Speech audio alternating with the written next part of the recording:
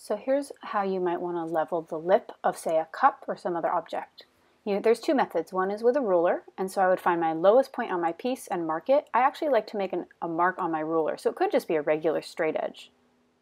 Right, so I'm not actually really relying on the measurement, and I'm going to use my needle tool and hold it steady, and I want to make sure my ruler is level, not tilting, and I'm just going to make little like dots. So I'm turning my cup, making a dot, and continuing on.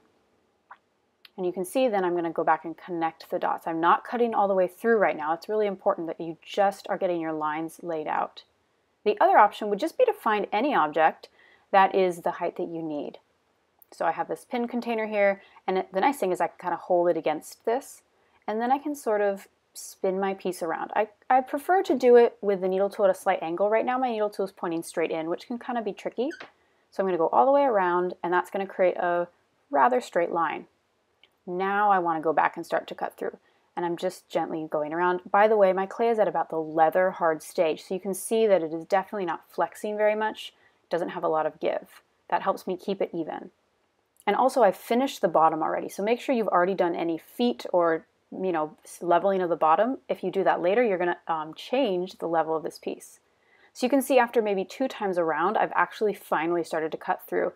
And I find that's really important to do it a little at a time because it's a little more forgiving if you mess up on a slight cut compared to all the way through at one go. So now I just need to go back and clean this up. And I really like these kind of trimmed off gift cards or credit cards or whatever.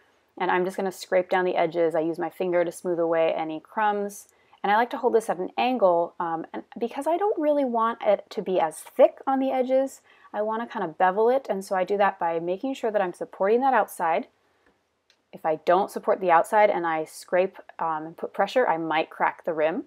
And as you can see now, I'm just using my fingers to compress and smooth. There's a lot of just ongoing kind of back and forth work here.